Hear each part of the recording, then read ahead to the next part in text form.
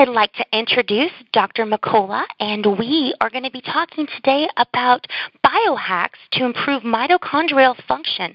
Thank you so much for, being here and talking about this today, Dr. Mercola. Well, thank you for having me. It's great to be here, Kristen.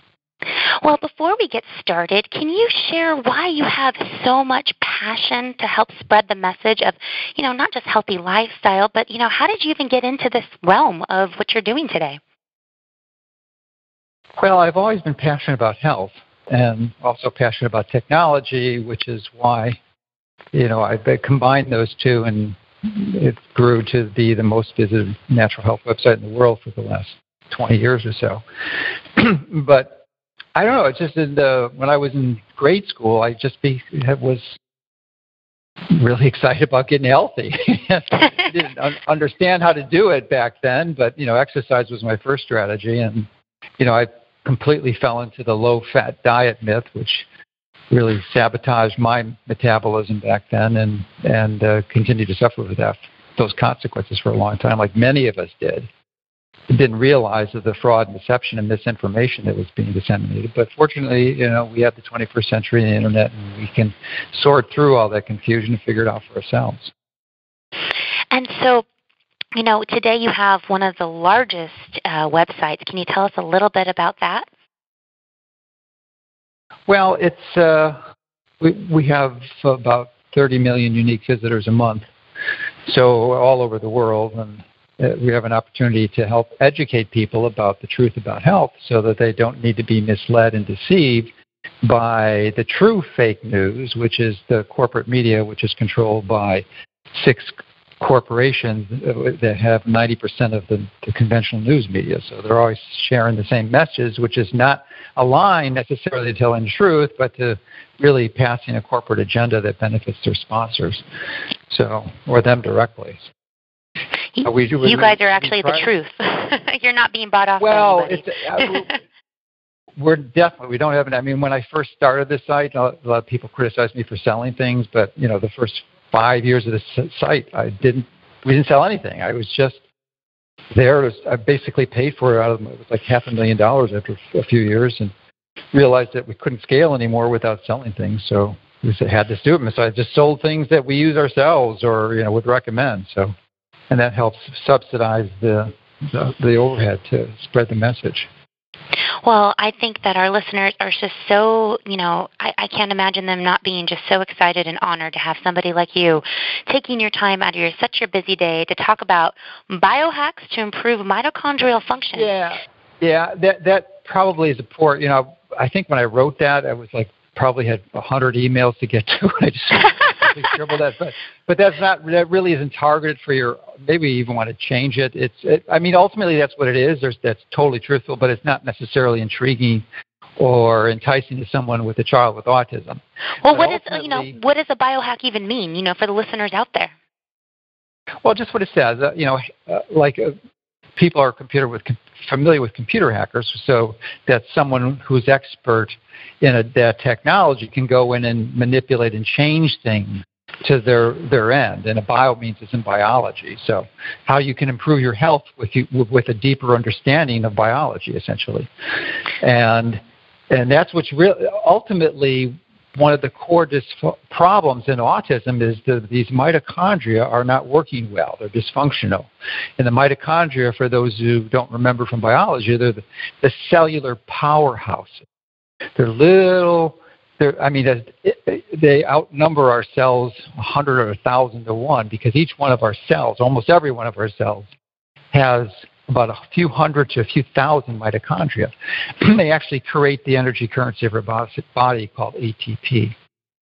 So when those go south, your health goes along with it. And if they die prematurely in significant numbers, you're dead. Because without water, without food, you're dead in a few months, right? Without water, a few days. Without mitochondria, a few seconds. Oh, wow. That's it. You are gone. You can't operate any tissues. They're all dysfunctional. And I was reading before our interview that in 2010 there was a study by the University of California, Davis, California Davis to show that 80% of the children with autism spectrum disorder, they actually they enrolled in a study and had blood tests indicating that the mitochondrial was dysfunctional, which is just so crazy, right? Like, why aren't we talking more about this? So for those listeners, especially for those new parents that, or even parents that have been around for a while with children with autism, this isn't something the traditional doctor, they're not talking about this. So, first of all, what role do you believe the mitochondrial function is playing with their kids, with their symptoms and that kind of thing? Well, it's responsible for a large majority of them, but then that sort of begs the question, well, what's causing the mitochondrial dysfunction? And pretty much the factors that many people have heard and read about are the big issues, but there's some tweaks, and some of them are new that some of your listeners or viewers may not be familiar with, and that's what I wanted to share with you, with your audience today. So ultimately, I've written a book that comes out in May, and I'm not sure when this is going to be airing, but it comes out in the middle of May. It's called Fat for Fuel, which goes over some of the basic details on how you can improve mitochondrial function with your diet. Essentially, it's similar to paleo, but it's more accurately, it's a cyclical ketogenic diet. So high fat, low carbs, and adequate protein, but not all the time, because there's days you have to go through like feast and famine.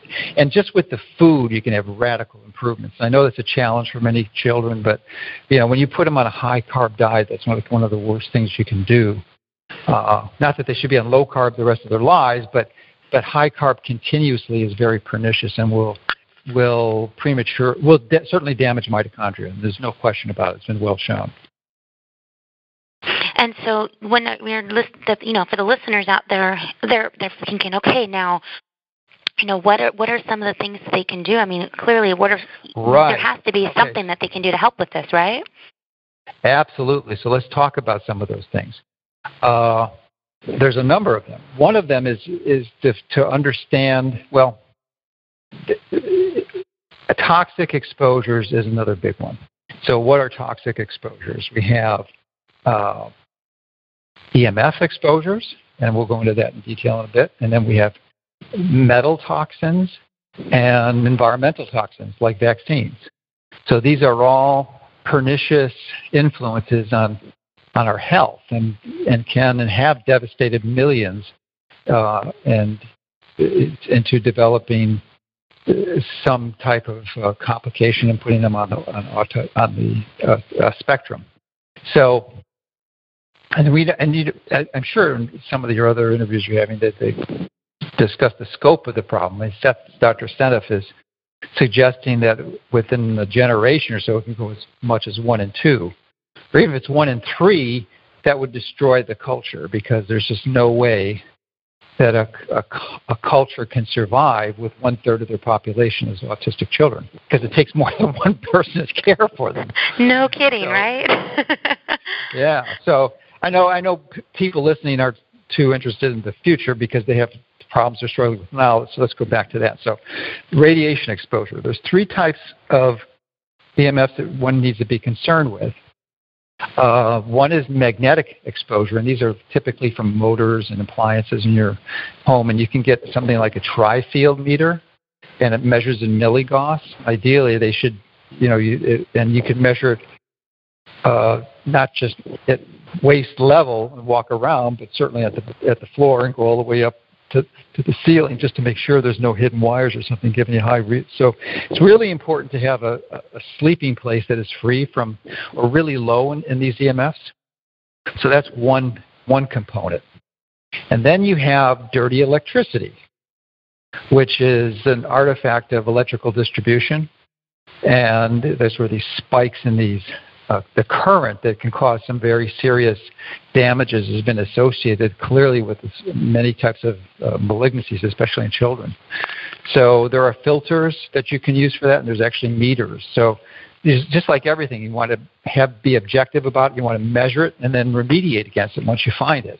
So tri-field meter is easy. So like if you're sleeping in a bedroom and on the other side of the bedroom is a refrigerator with a really heavy motor, or maybe you have solar panels and you have a DC inverter, or DC-AC inverter in the garage, and their bedroom's right behind it. Well, that would show up on the tri-field meter. And there's others. That's just a common one that you pick up on Amazon. It's like $150. And then there's other meters that you stick in the wall that will show you this dirty electricity. Fortunately, there are things you can do to remediate against that. It's about, can be up to $1,000 depending how big your home is. But there's these little filters that you plug into the outlets that have capacitors in there that remediate against that artifact. And then the last type would be from our cell phones. And it's getting worse. I mean, we had 1G, 2G, now we're at 4G, and we're going to be at 5G next year, and probably widely deployed by 2020. So that's just going to have a lot more bandwidth and a lot more potential for damage. So the key here is that obviously if you're talking on the cell phone and putting it next to your head, that's not a good idea, and most kids on the spectrum are not going to be doing that.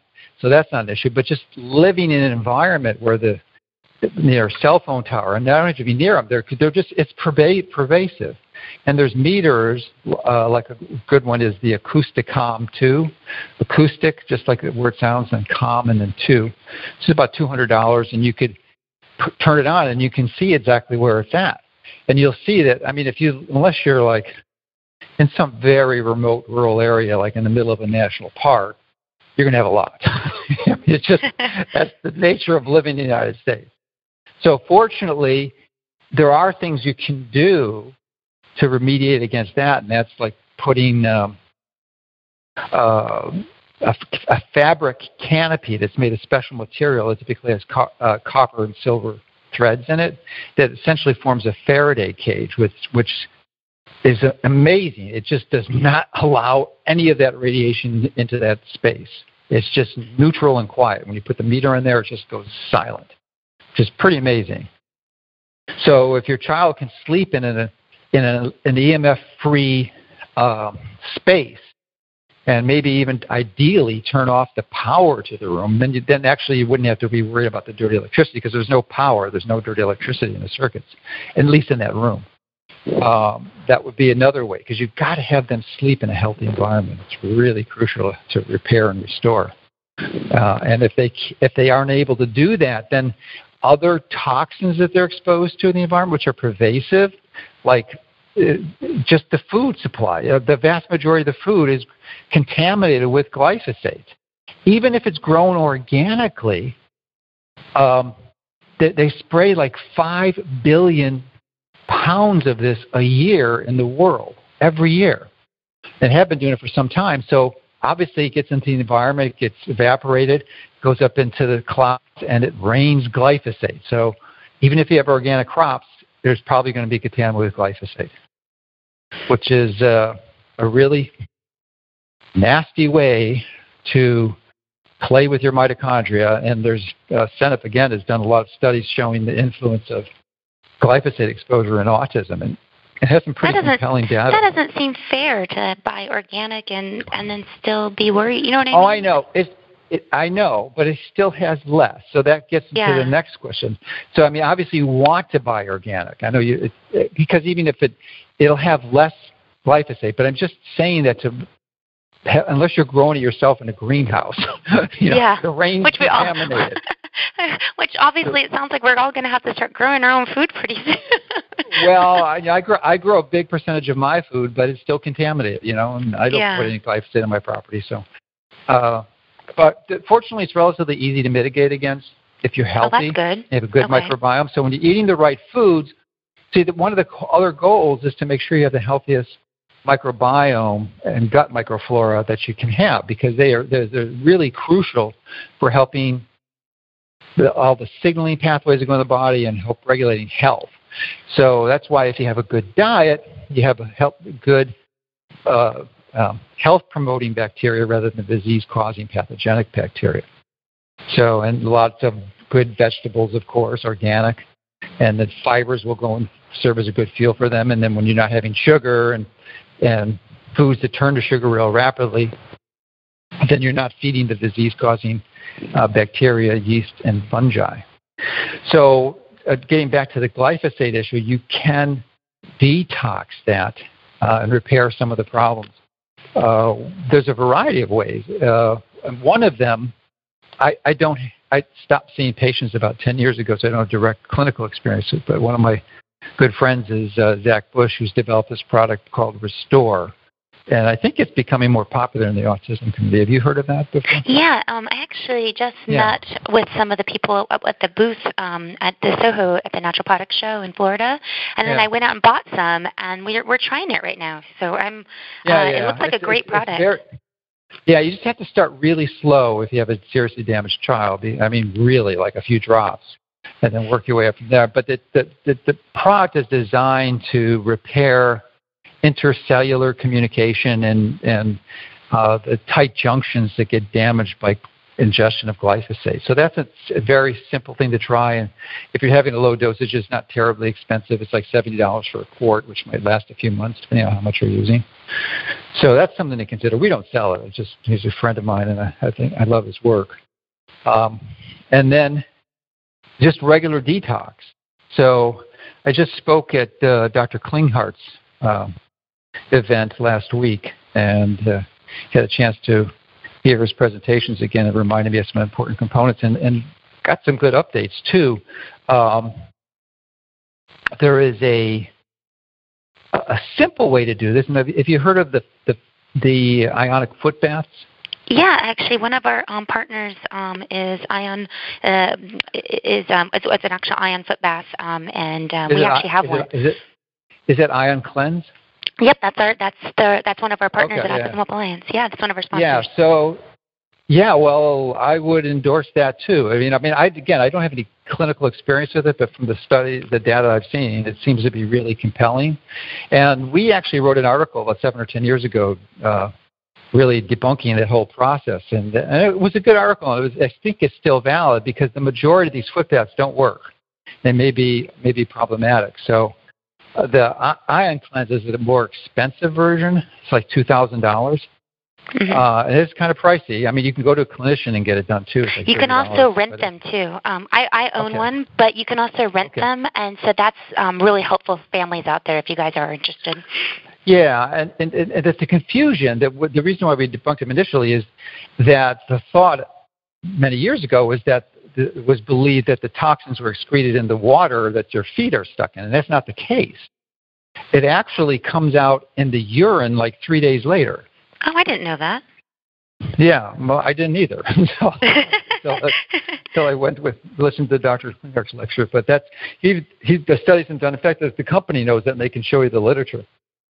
Now, you only probably have to do it like twice a week or so, I think, typically. I mean, how often are you doing it? More than twice a week? Well, each protocol is a little different. So with our son, 5 days a week, but some people do it 2 to 4 times. It just all depends. Yeah, okay. So it's pretty, the only consumable there are the steel plates that you have to replace. But that appears to be the best. As far as I can tell, they are, if you're going to do it, that's the one. In fact, I got one for myself. So that's useful. Now, there's some other things you can do around that. That has to do with the introduction of light. And light is very powerful, and almost all clinicians don't understand it. It's photobiology, and you can really improve everything you're doing with an optimal diet and detox strategy just with simple light. So what do I mean by that? Well, let's go and start with the detox. First is a infrared sauna. Now, my favorites would be a tent sauna so that your head is not in the sauna. It's out. And you can easily, they can fit children or adults depending on what size chair you put in there. So you put like a little stool for a child and a really small chair for a large adult. But I like to head out because there's no reason that your head has to be that hot. And typically you go for about 30 minutes or so. You build up to it, tolerance. But it's far infrared, and when you use one, you want to make sure it's low EMF, because that's the problem. There's a lot of cheap ones out there that don't pay attention to that, and then you're going to have the high milligauss. You can easily check that with a tri-field meter. You should check it. I mean, even if they say it's low EMF, they might be lying. A lot of companies do that. Yeah. Sadly. So then the other component, and then ideally you would do the ion cleanse after the sauna. So, because that liberates it. And now, many people have heard of the infrared sauna, but another improvement upon that is the use of near infrared, because the infrared sauna, they hardly ever say it, but it's far infrared, and that has a far longer wavelength. And near infrared does something very, very special to the mitochondria. And red light will do this too at about 660 nanometers, and the near infrared is about 830 or so. And what that will do is there's a protein in the inner mitochondrial membrane, the cytochromes. I think it's the first and the fifth, I think, of it. That have these cytochromes that are chromophores. They have absorbed this frequency.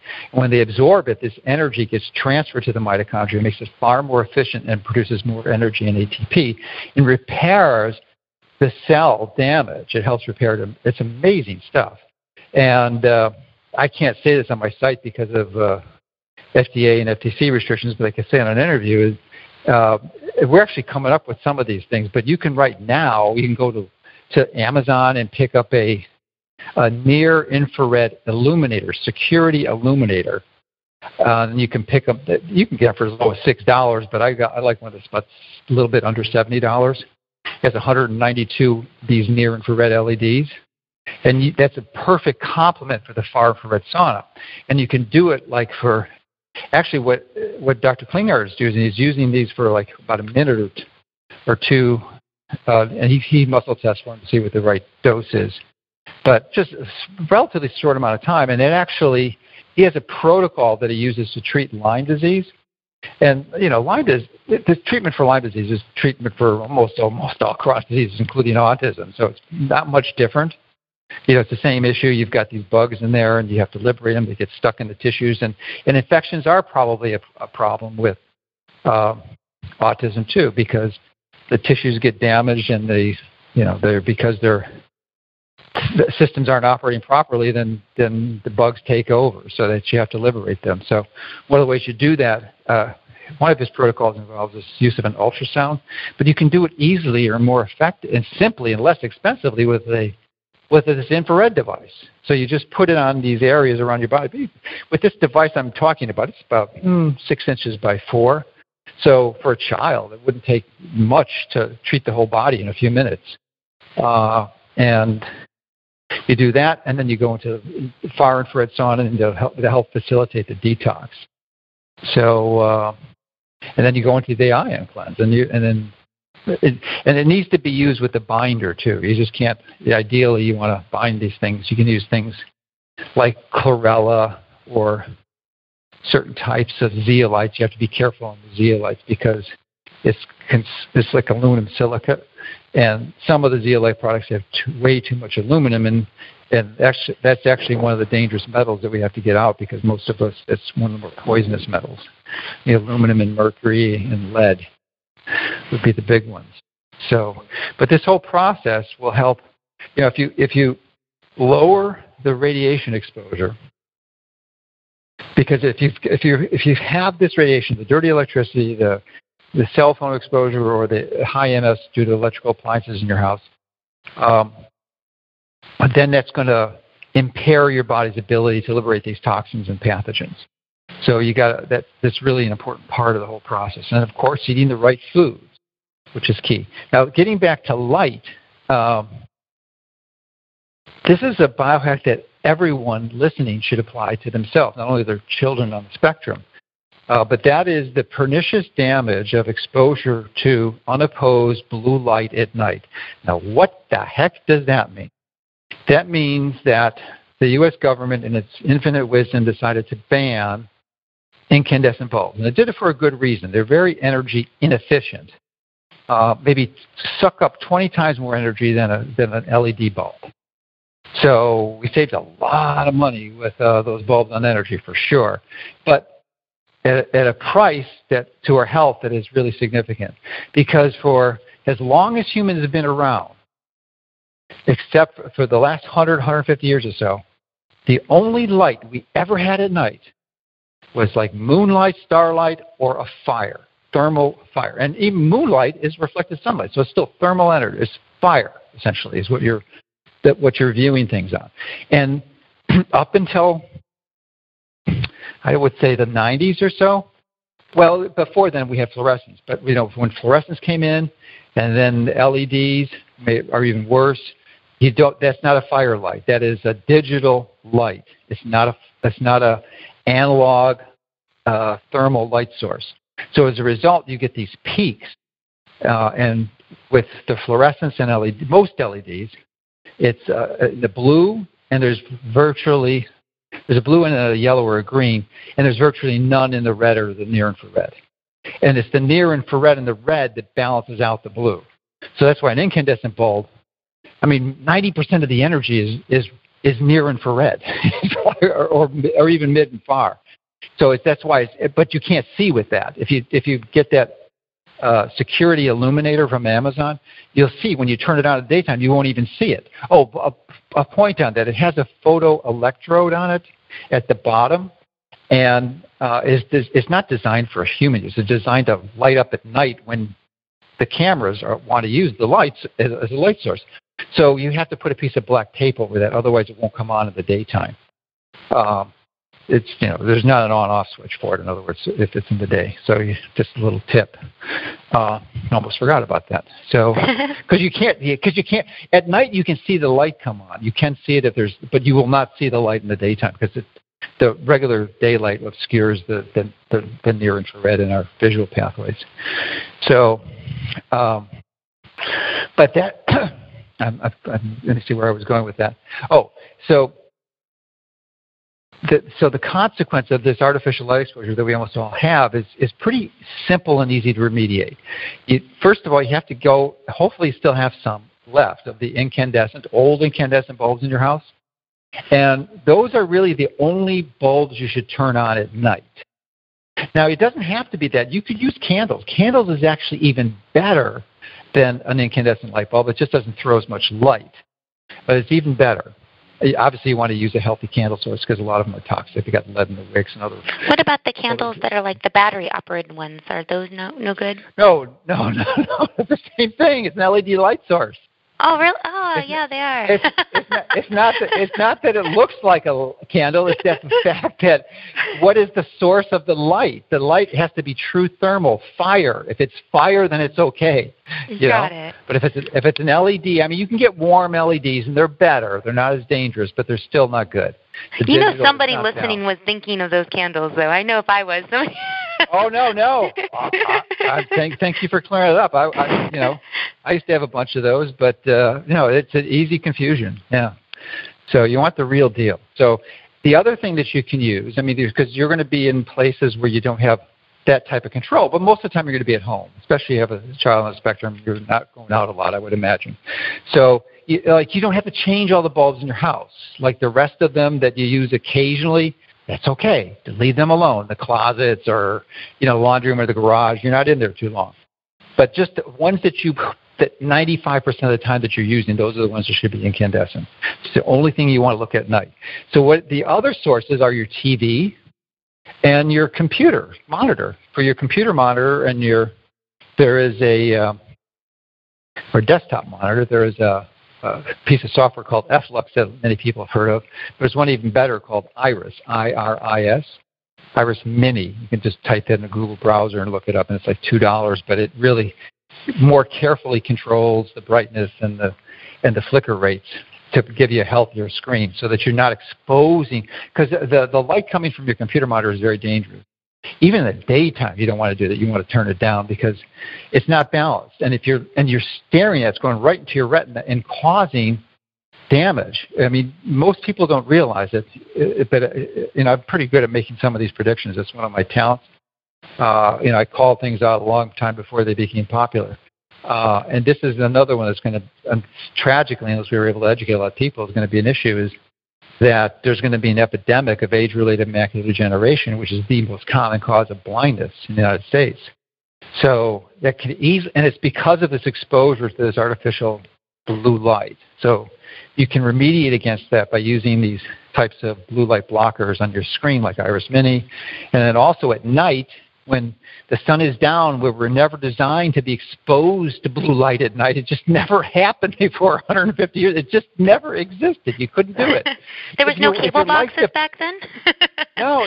Well, no, there were no light sources that generated it. If your life depended on it, you could not expose yourself to blue light at night. You couldn't do it. So you figure for however long as a human has been on the planet, that's never happened. So you can imagine that our system, our biology is not designed for that. So you can get blue light blockers, and these are cheap ones. They're like $8 on Amazon. It's called UVEX, UVEX. And they, I think they fit over glasses even, but they are very, very effective. I mean, they will block all the blue light out. They don't look, they're not cosmetically elegant, but they work. They work. So you can get it for the whole family and protect them. So, you know, when you're, and I wear them when I drive too. I call them reverse sunglasses. You know, so when the sun goes down, I put them on. Unless you're in your house, you know, but I put them on even my house, you know, too. I mean, because typically, you know, as soon as sunset comes, I've got my glasses on. That's it. That's my personal rule. I guess there was an environment if they just had candles, that'd be okay. But you know, that's what I typically do. And so you can get that on Amazon. You said it was UVEX? UVEX, right, a UVEX blue blocker. So this is information that even many litter physicians in autism treatments wouldn't be aware of, but it may have profound influences on the treatment protocols. And it's simple, you know, it's simple, maybe not. It's easy for sure, and it's relatively inexpensive. And the near infrared I think is going to be the emerging new concept of how to add treatment therapies. In fact, right now there are many studies being done that show clear effectiveness in the treatment of the opposite of autism, which is Alzheimer's, which happens on the other end of the spectrum, right? And brain damage. Well, this infrared light just passing through the skull, which would probably be another good place to put it, could have enormous benefits, and actually is reversing many of these patients with Alzheimer's. People who are on dialysis and on the list for transplants, they're finding they're able to get them off the transplant list just for putting them over their kidneys. I mean, it's pretty amazing. Now, it works even better if you integrate all the other strategies we talked about, and probably many of the other ones that your other speakers are going to talk about too.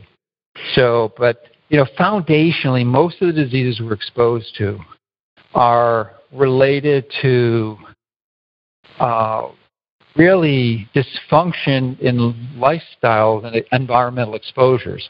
So if you can correct that, it will treat just about any disease. Now, there's obviously some individualization and customization protocols and treatment strategies, but for the most part, if you just apply the journal, you're going to see magnificent improvement. And, you know, I've been treated autistic patients for 15 years or more now. But it provided, I just got a great joy out of seeing children regain their ability to communicate and become verbal again, and, you know, actually go back to school and even graduate, you know, from college. You know, I've seen many of my patients do that. So, does it matter the age? Does it matter the age that you know, because some of our kids are a little bit older, like my son's, you know, 15. Yeah, I know that.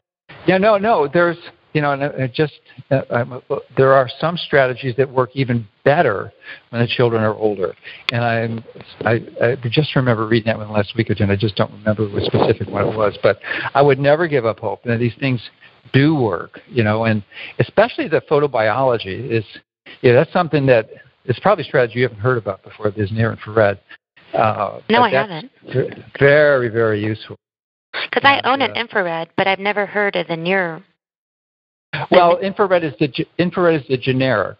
Infrared is composed of three basic spectrums: the near, mid, and far. So it's the near is the magic. Far is really for detox. It has some benefit too. It structures your intercellular water. And then just the other thing with light is to get outside. Imagine that. To get outside. You know, expose as much of your skin as you can. And if you're, you know, if an infant, you can expose the whole body. They could be naked outside and not get a ticket or get arrested. You know, that's fine. But obviously never get sunburned. We're approaching summer, so you have to be careful and cautious. You never want to overdo it. Too much of anything is probably going to be problematic. So just regular sun exposure is very healthy. And the other thing you can do is another biohack that's relatively inexpensive is something called cold thermogenesis.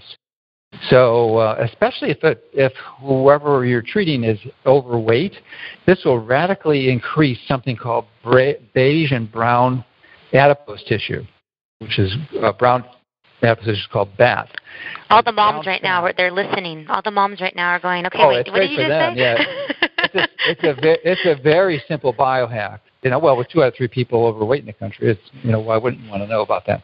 But it's a simple biohack where you expose yourself. You could just as simple as when you do your shower.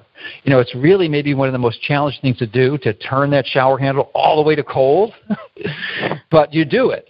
And then, it's a challenge, for a few seconds, but then you build a tolerance to it, and then you shift it back to hot, and you just alternate hot and cold, hot and cold. Even better is to dive into a pool, like where I live now. I've been doing this all year, and actually in the winter it got down to, I live in Florida, so it doesn't get too cold, but it was getting to the mid-40s, and I don't know if you ever jumped in a pool in the mid-40s, but it's cold. That's cold, yeah. Yeah. So, but anyway, you don't do that right away. You work into it. You may start in the 70s, 60s, and 50s, and you work your way down. But that's a powerful strategy. And, most of us really are in a comfort zone, and we've been so for like our humans, just like the light for the last 100, 150 years. How long have we had, indoor heating and cooling? We just, it's a relatively recent innovation. So normally our species was exposed to these pretty extreme environmental shifts unless you lived in the tropics. So as a result, our physiology and our body is adapted to that type of swing, and when we don't do it, we lose this metabolic flexibility. And one of those things is brown fat. And brown fat is, why is it brown? It's brown because it's full of extra mitochondria. What do mitochondria do? They burn fat really well.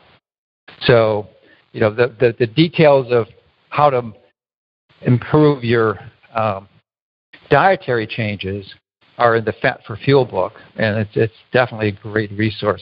Now, how long do you stay in the cold water, though? Because you didn't go over that part. So you turn the cold all the way. So now, how long do you stay there for? Yeah, maybe 30 seconds, a minute, and they kind of alternate back and forth between the two, and then always end on cold. It's a great strategy before you go to bed. But that's a simple biohack, easy to do. You don't you have can do to that every day. Oh, yeah, absolutely. You don't have to jump. Some things you shouldn't do every day. Like you shouldn't do the ionic cleanse. You're not even doing it every day. No. I do a lot of things that I do. I'd like to do every day, but I can't because I travel. So I'm not bringing my sauna with me. I'm not doing this other stuff. So, but I do an infrared sauna pretty much every day, and I jump in my pool. This morning the pool was like 60 or 61, which is still pretty cold. It'll definitely give you a jolt when you're in there for 20 minutes. So. And that's a powerful thing that we all need. And I'm not overweight, but I just do it to improve metabolic health. So, but you don't have to jump into an ice cube or a bathtub filled with ice cubes. It's not necessary to go to that extreme. But it's a simple thing to do, and you could look it up online, cold thermogenesis. And or go to YouTube. There's a lot of different more details on it. Just to be aware that it's a concept that many people aren't utilizing and could really improve your mitochondrial health. Simple thing. So basically, it doesn't matter the age. You're constantly being able to kind of restore your mitochondrial function. I don't know, back to original state, but at least being able to help it, regardless if it has been damaged. That's what it sounds like. Yes, absolutely. And these same strategies work. Most of the people listening to this have a child with autism, but they may have a parent with Alzheimer's. It's the same strategies that are going to work. It's identical. It really is. You got to get rid of the metals like aluminum, mercury, and lead. So you have to go through the detox. You have to limit the exposure to EMF. You have to optimize the diet. And you can use biohacks with the light and with cold thermogenesis. And exercise, of course. But, that to have a child engage in an exercise program is probably not going to be a really easy strategy. But for an adult, it's certainly something that's useful.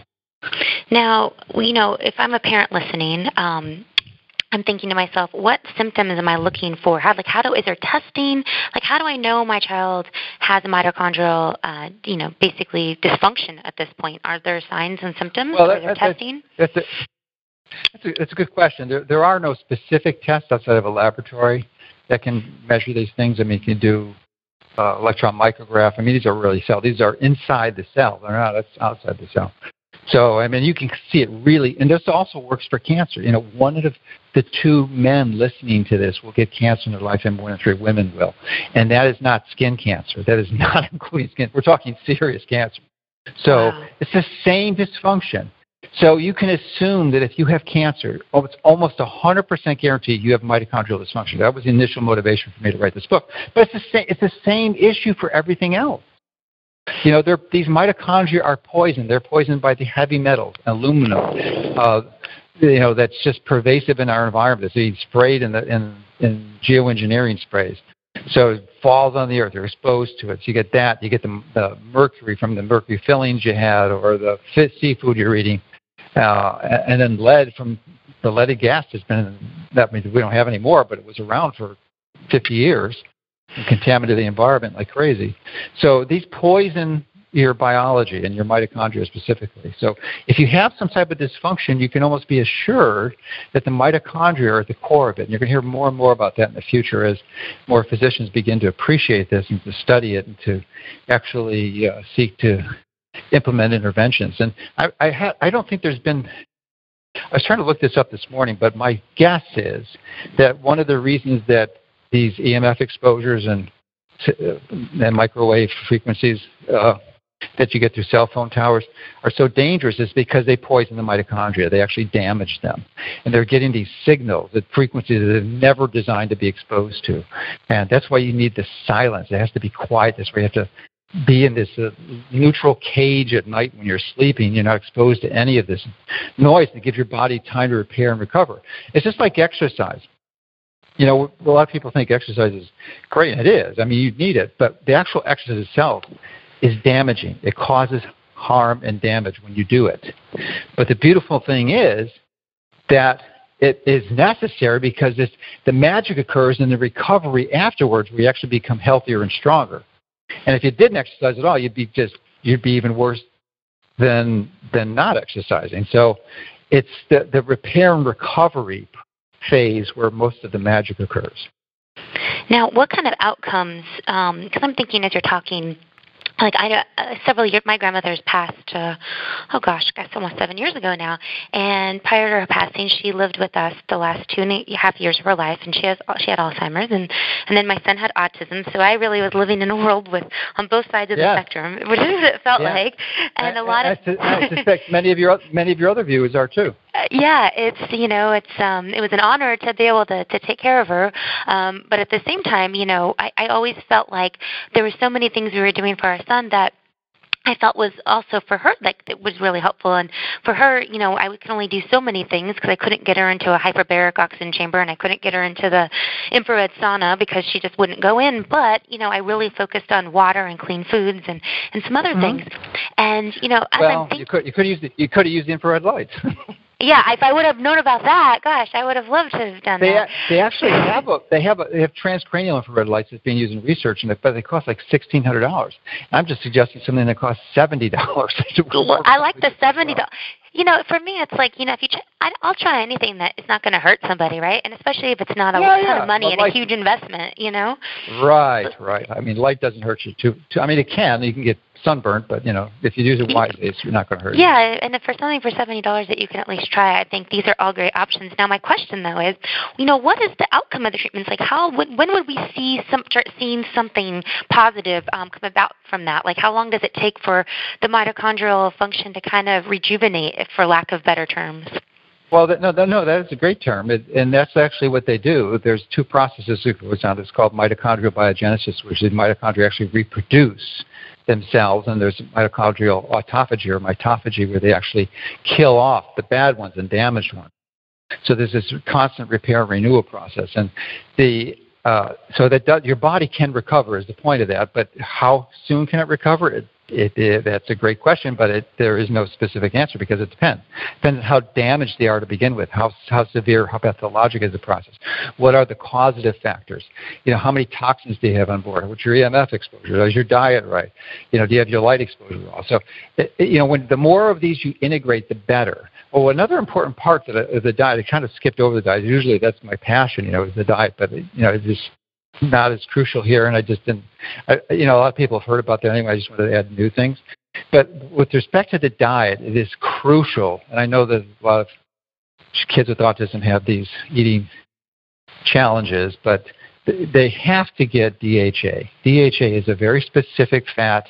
It's primarily from seafood. Some people try to get it from plants like hemp or flax or chia, but that has a smaller omega-3 fat, which is ALA, and it's only 18 carbons, and DHA is 22. So that's going from ALA to EPA and then to DHA, and the conversion is really, really poor, especially in someone who's metabolically damaged.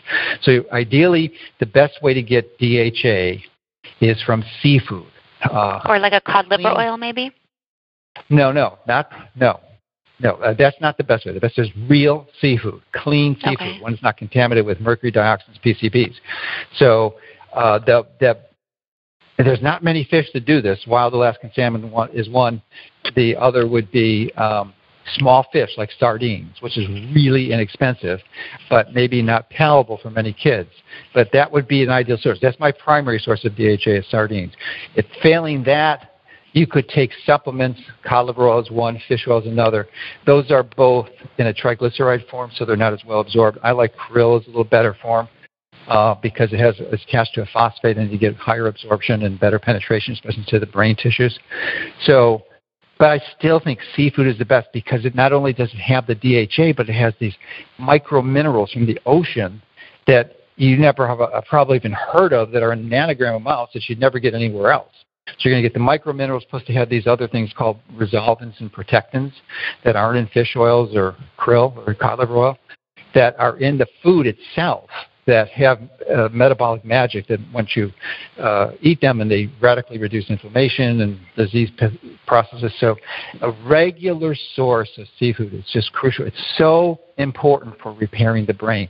And it works like magic, too, because when you take the child out into the sunshine, to real sun, then that DHA forms this something called the photoelectric effect, where the photons from the sun, especially if the child is on the ground, grounding, not on wood or not on asphalt, but on the real earth, hopefully not sprayed with glyphosate, and then you've got the electrons from the earth, the photons from the sun, and they create this biological circuit, and the DHA that gets incorporated into the mitochondrial cell membranes actually absorbs those photons and through this photoelectric effect converts them to DC electric current. So that's another part of the equation. It's really, really important. So getting all of that together. Obviously, don't put sunscreen on your child. You don't want to do that. Just want to get them to the real sun. The exposure to sun damage is that. It's the exposure. So you just limit the exposure. Put a shirt on if they're getting too much, or put them in the shade. But they need regular sun exposure. Is key. It's like common sense stuff, It's like you don't put them out there for an hour, but if you're out there for 20 minutes, then you get under a tree or you get under an umbrella or whatever. Yeah, and for some kids who are Irish and are completely white and they're going out to a vacation in the subtropics, then it might be 3 minutes. Yeah. You don't want to overdo it. Never get I'm thinking of my olive kid. He can probably handle a good 20 minutes to an hour. But you're right. If you're red hair, freckles, and very pale, probably you could probably only handle a small amount of time. Yeah. and it's not that they're deficient anyway. They just don't need any more. Their body's telling them that's enough because they don't have this pigment which serves as a filter block that would help that. You could actually, astaxanthin is an interesting supplement too. It's really the most potent bioflavonoid and phenomenal, or not bioflavonoid, carotenoid is what I meant to say, available and really helpful to prevent age-related macular degeneration, but also serves as an internal sunscreen. Now, it won't completely prevent sunburn, but it will certainly it'll increase the time at which you get a sunburn. So if normally you get a sunburn in 10 minutes, it might make it 20. Oh, so, that's cool. Yeah. Yeah, and it's a very useful supplement. It's typically extracted from algae, and the algae produce it actually to protect themselves from the sun. So, and it's the most potent carotenoid known, but far more than beta carotene or lutein or zeaxanthin, any one of those. So it really protects eye health too in the retina. Now, we just talked about so much, and I know the families are probably writing notes faster than they could listen. Because I know even me, I was writing notes as you were talking as well. I'm like, ooh, that's a good one. Ooh, that's a good one. I like to provide new information, yeah. I love new information, and I think that for parents listening, I've been in the autism community going on 13 years, and, for me, when I hear new information, which it's constantly coming out, it's just where we're going to find it and who do we trust, right? But, what that reminds me of is that there's hope. We're not, this is not an end-all, be-all. It's, okay, guys, we got to keep looking. We got to keep researching. We got to keep finding the right people to talk to. And so I'm so grateful that we found the right people to talk to like yourself. And, what are maybe 2 or 3 things, like we talked about a lot, that maybe leaving the families with, maybe next step, easy steps, and what message do you want to leave with them? Well, I think reinforce the one you said, there is hope. I mean, it really is. I mean, I've seen so many children regain their life and return to normalcy and essentially lead a full normal life. So it's not necessarily easy, as you well know, but you can do it. So stick in there. Don't give up. Don't give up hope would be probably the primary message. Second would be to optimize the diet. Of course, I'm biased. It's to eat real food, stay away from processed foods and sugars. And if you're interested in fine tuning, then pick up a copy of my book, Fat for Fuel, which goes into the ketogenic diet and great details how to implement it and specific strategies, especially if someone has cancer. That is really essential in my view. But then to optimize the light exposure. The light exposure is almost as important as eating the right foods. So stay away from artificial lights. Wear the blue blockers at night, and get some incandescent bulbs, so the ones you use at night are key. And expose yourself to sunshine, because I'm not a big fan of taking. In fact, I haven't taken vitamin D supplements in 10 years, and I have a very healthy vitamin D level because I expose myself to the sun, which is hard to do in the winter, of course. But you're taking oral supplemental vitamin D may be useful, but it's only a last resort. You really want to get it from. That's the key. And then movement. I mean, if they're not, obviously most kids don't need a formal exercise program, but again, as long as they're moving, that's what exercise is supposed to be anyway. It's just a movement throughout the day. This whole time I've been talking to you, I've been walking throughout my house. I put in like 2,000-3,000 steps. So because your body's designed for it, you're not designed to sit down all day. I mean, that's disastrous. So. And will definitely impair metabolic health. So I think that's a good summary. Now I feel guilty. Wait. I've been sitting. I've been sitting. You've been walking. What? I could have been doing. Yeah, I've been walking the whole time. Yeah.